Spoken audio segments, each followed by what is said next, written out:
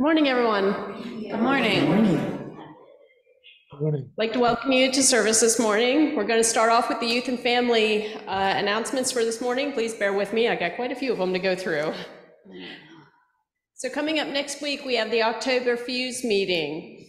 So this month's Fuse meeting is not going to be held here at the church. We're actually joining in with St. Mark Church here in Mechanicsburg, and we're going to be joining them on their crop hunger walk, which is going to be taking place down at Memorial Park there in Mechanicsburg. So this is going to be open to anybody that wants to join us. So it's not just for the Fuse meeting, not just for the youth and the families there. So anybody that would like to join us is welcome to join us for this. You can go ahead and sign up on the link that is in the announcements. So that's where you can find that link, and I'll also have it pasted out here on the communication board.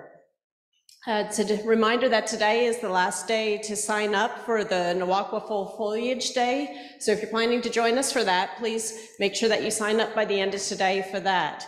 So anybody can join us on there. Again, we're going to be going down to Nawakwa for the day. I'll be taking the kids up to the Gaga pit. We'll be having a pretty energetic game of Gaga while we're up there. But you can enjoy the crafts, the pumpkin painting. They'll be doing hiking, enjoying just the fall foliage as is there. They usually do a scavenger hunt while they're there, a hayride, and they normally do s'mores. There's an optional worship service that goes on while they're up there. And then, of course, they feed you an evening meal.